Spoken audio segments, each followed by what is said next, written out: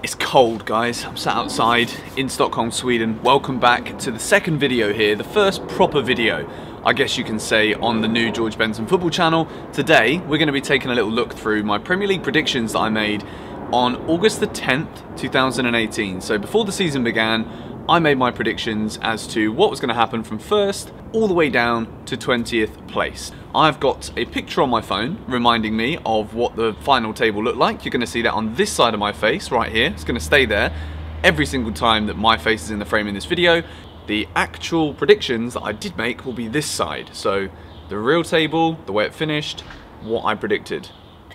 The team I've got at the bottom of the table is Huddersfield. Huddersfield, that first season was as good as it was going to get. Predicted they were going to get relegated last season. They didn't. They surprised me. I think they surprised everyone, including themselves. And this season was exactly what I expected. When I went to the Reading-Huddersfield playoff final, as Huddersfield got promoted to the Premier League 2 years ago, the worst game of football I'd ever seen. So I've never really been too optimistic for Huddersfield since going to that match at Wembley. And they're in the Championship now. I don't expect them to bounce straight back up. And it's a very good start for the predictions because I got that one right.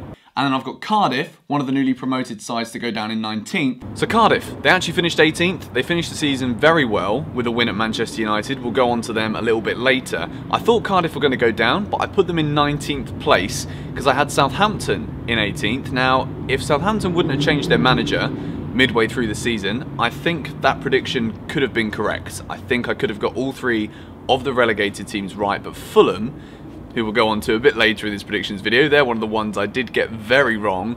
Fulham also went down as well. Southampton, I thought they were going to get relegated. I thought their time in the Premier League was done. I could just see more and more of their top players had left. It was nothing like the team from around 6 or 7 years ago that was really smashing it in the Premier League. And I thought their time was up. But they changed the manager, things got a little bit better, and they stayed up. In terms of who is just about going to survive, now I've put Brighton. Brighton would finish in 17th, so from the bottom four, 50% exactly correct. It's been a good start to my predictions. Chris Hughton has now been sacked since the end of the season for Brighton, which I'm not too sure I agree with, to be honest. I think he's done very well to keep Brighton in the Premier League, even though I did think they would stay up this season. I'm not sure that's the right decision.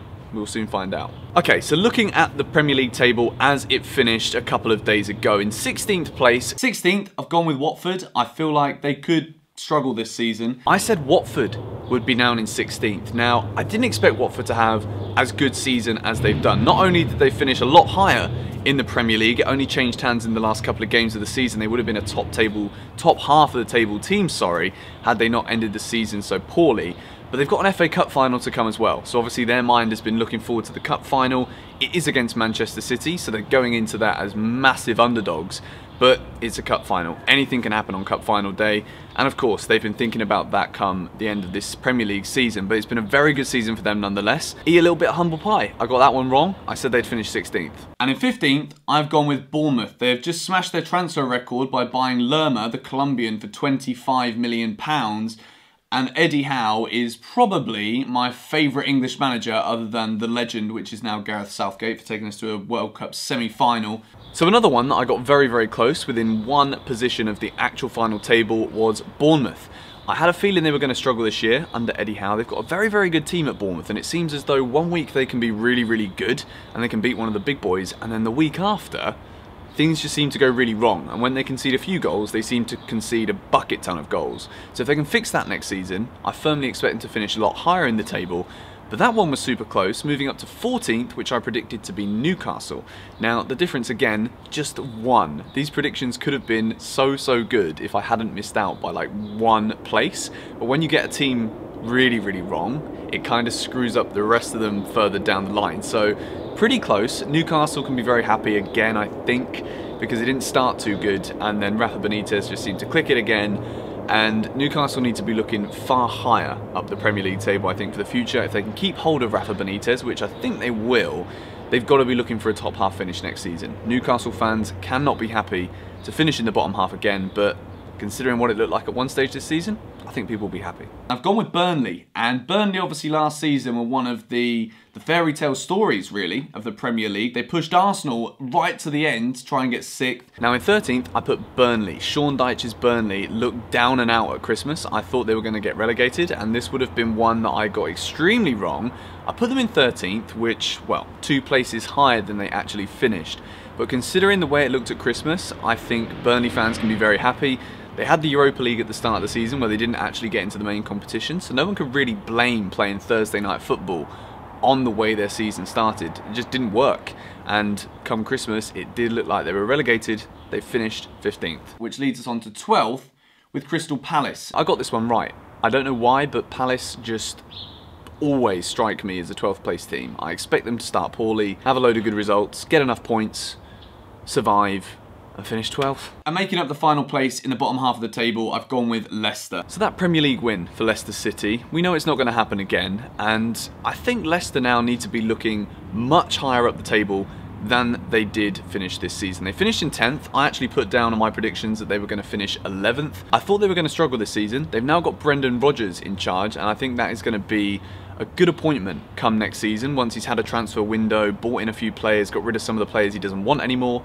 Jamie Vardy again, scoring the goals, 18 Premier League goals. It kind of went under the radar for me. I wasn't really looking at Vardy as being a big goal scorer again this season, but only 4 goals yet again off the Golden Boot, keeping Leicester out of trouble. At one stage or another, it did look like they were in trouble. Sack the manager, Brendan Rodgers comes in, steadies the ship, gets them a top half finish. So then, we've done the bottom half of the table. This is where it starts to get interesting, and those of you that are listening carefully will realise that 2 of the promoted clubs from last season I've still not even mentioned yet. We've got Fulham and Wolves. Now, we're going to go with 10th and 9th respectively. I'm not going to leave any cliffhangers and say I think Wolves are going to get Champions League football, or Fulham for that matter. However, Fulham arguably had the best transfer window of any Premier League club. So I've gone with Fulham in 9th, Wolves in 10th. Now, one of my best friends is a Wolves fan. Now, certainly one of the biggest surprises in the Premier League this season was Wolves. They beat all the big boys. They've beaten the 2 European finalists, one in the FA Cup, beat Liverpool in the FA Cup, beat Spurs in the Premier League. They had an incredible season. They played some absolutely incredible football. I think anybody who is a neutral has been following the Wolves story this season and wanting them to do very, very well. I thought they were going to get a top half finish, which, again, some people thought I was crazy. A lot of people looked at the team and thought, yeah, you know what, these guys can actually do something. They finished 7th, which is an absolutely phenomenal achievement in their first season in the Premier League after coming up from the Championship. I got this one wrong, although I did say they would finish in the top 10, so I'm kind of happy with that. Moving up to 9th. This is the one that I got embarrassingly wrong. I looked at the money that Fulham spent in the summer last year, and I just didn't really see how they could do worse than some of the teams that I put closer to the bottom. Got this one really wrong. It didn't click at Fulham. They lost their manager a few months into the season. They were getting absolutely hammered. They were the whooping boys of the Premier League. They were conceding bucket tons of goals. I put them in 9th. I don't know how and why, looking back on it now. Well, I gave my reasons. They spent a lot of money. I thought it was going to work. Mitrovic, I'd take him at Chelsea. So now for the top 8. In 8th position, I'm going to go with West Ham United. Now, last season, I think, again, they could be disappointed. The Olympic Stadium move, it's not really gone so well. All right, now West Ham finished in 10th place this season. I put them in 8th at the beginning of the season, which I thought they were going to have a good season under Pellegrini. Again, didn't start very well. They've picked up some good results as the season's gone on. I think next season could be a big, big year for West Ham. I think obviously there's no more like let's blame the new stadium hoodoo, let's whatever. You know, if they can keep hold of Arnautovic, who I highly rate as a forward, I think next season could be a lot better for West Ham. I think they won't necessarily be so happy with 10th. It did look at one point as though it was going to be worse. I thought they were going to have a much better season than they did. They finished in 8th, and that moves up to 7th. Everton. The deadline day was just full of praise for Everton, bringing in Bernard on a free. They've brought in Mina, who scored the header for Colombia against England. He had a very, very good World Cup. Everton. I thought Everton were going to be the best of the rest, as we kind of always say. It's like we've got a top 6 now, and then it's Everton, Leicester, Wolves, as the case may be this season. I thought Everton were going to have a much better season. They've been very good towards the end of the season, and I think if they can start next season the way they finished this one that we've just gone by, they're going to have a much better year. And looking at what's happening at Manchester United, and again, I hate to think about it, but if Chelsea lose Hazard and we can't make any signings, we could be one of the teams looking over our shoulders at teams like Wolves or Everton next season, which is really sad for me to say, but it's definitely possible. And I think Everton have got a very, very good team. I've always rated Gylfi Sigurdsson. I think Richarlison's a great player. Everton could be in for a big year next year, although I kind of think we've said that multiple times and it just doesn't happen. So far, we've managed to get 3 absolutely bang on from my predictions. A few of them have been very, very close. What order have I put them in? And they're probably the most popular club still in the Premier League, so this isn't going to go down very well. I've put United in 6th. I always remember, because United have got such a big fan base, whenever I say United aren't going to do well, it gets a lot of hate, it gets a lot of stick, because United fans are very proud, they're very proud of their history. I kind of saw United having the season they've had. At one stage, when Ole Gunnar Solskjaer first took over after sacking Mourinho, it looked as though they were completely re-energised, it looked as though they were going to get the top 4, everyone else around them was faltering, they kept winning games, and all of a sudden, they give Solskjaer the job full time, and it just falls apart. Absolutely falls apart. They drop out the Champions League, they can't pick up a win in the Premier League for love nor money, beaten by Cardiff on the final day of the season. Whatever it is that's going on at Manchester United, I don't know the ins and outs of everything. I don't think anybody does, really. Gary Neville's probably given the best insight from any of the pundits that I've seen. Serious problems at United. I think Arsenal are going to bounce back a little bit more. I've put Arsenal in 5th. With the new manager, I think a whole season for Aubameyang. I think he's going to bang 20+ goals this season. Another correct prediction. I stuck Arsenal there, and I think a lot of it was to do with Chelsea bias, and I wanted to firmly believe that we were going to have a good enough season and finish in the top 4, which meant one team had to miss out, and I thought Pochettino was such a great manager. It won't be Spurs, it certainly won't be City, probably won't be Liverpool, so it's got to be Arsenal. I'll be completely honest, that's the reason I put them there. Spurs, the first team ever in English football Premier League top flight history to not make a signing in a transfer window. Spurs have arguably got one of the best 11s in the Premier League. Obviously, as a Chelsea fan, we dislike Tottenham, and I don't think any Tottenham fan can begrudge that. It's a rivalry. It is what it is. However, this is a predictions video where I give my honest prediction as to where I think they're going to finish. Another one that we got exactly correct was Tottenham. I didn't want to put Spurs ahead of Chelsea. Again, complete bias thing. I thought that Chelsea and Spurs were going to be very close. They were very close. As we look at my prediction for 3rd, as you can see, Chelsea got 3rd place as well. I knew that it was going to be a very, very tough season for the top 4. I think that in the grander scheme of things, Chelsea didn't get top 4 because we played such great football. We got top 4 because all of the other teams around us dropped so many points, and we were scraping poor performances but getting the results to get more points, which at the end of the day, that's all that really matters, to be honest. We've won Premier League trophies where we've not necessarily played the best football, but we've got enough points and enough results, and that's exactly how Chelsea managed to get in the top 4 this season. I will make another video about the future of Chelsea when we kind of understand the Eden Hazard situation a bit better, figure out exactly whether or not we're going to be able to uplift the transfer ban for the next window. So much of Chelsea's future depends on that exactly. But I got those correct, and that moves us into 2nd and 1st. How can anyone look beyond Manchester City? They brought in Mahrez, who I didn't think actually looked that good in the Community Shield. I thought he looked tired. But last season, they were just a cut above everyone. Guardiola, I don't see how this squad can fail. Who's going to win it? I'm changing my mind again. I'm genuinely changing my mind again. Okay, I'm going to say it.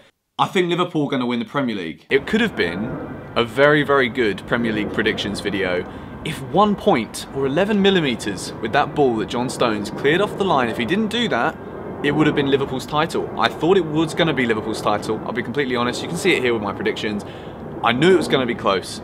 Didn't think it was going to be as close as it was, and I didn't think both of those two teams were going to be so far ahead. It's actually crazy how much better Liverpool and Manchester City are than any other team in the Premier League. Spurs were kind of rolling with the big boys for a while, but in the end they just lost the steam. Champions League football, no signings, didn't have enough depth in the squad in order to be able to keep up with Liverpool and Manchester City with results. They were completely different gravy compared to the rest of everybody else. There isn't ambulance, that was quite loud. You can see from my predictions here and the final Premier League table here, it wasn't the worst set of predictions. I don't think anyone can say that I'm as clueless as people made it out to be in the comments section of that video, which a few people did. It was pretty close. I think if Liverpool would have finished ahead of City, it would have looked very, very good from me. That is exactly how it went. That was my predictions. That was the final Premier League table. I will do another one of these on this channel come the beginning of next season, once we've seen all the transfers and all of that stuff. Now the transfer window closes early, it actually makes it a lot easier to make these Premier League predictions videos because things can't happen so much after the season kicks off. Give me some honesty in the comments down below. Let me know what your predictions were. Let me know if you got close or if you got it completely wrong. Let me know what you think the biggest shock of the season was. If you're new around here, plenty of new videos coming out really soon. Be sure to subscribe, hit the button. It's free, and you can click the bell as well, which will notify you when I make a new video. I will catch you all later. Bye bye.